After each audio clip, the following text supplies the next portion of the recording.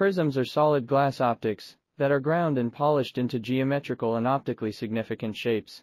The angle, position, and number of surfaces help define the type and function.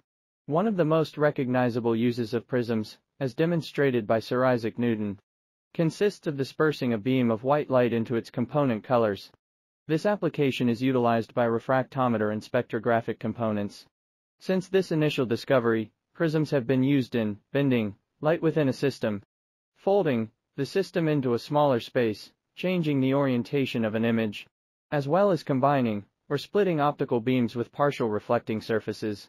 These uses are common in applications with telescopes, binoculars, surveying equipment, and a host of others.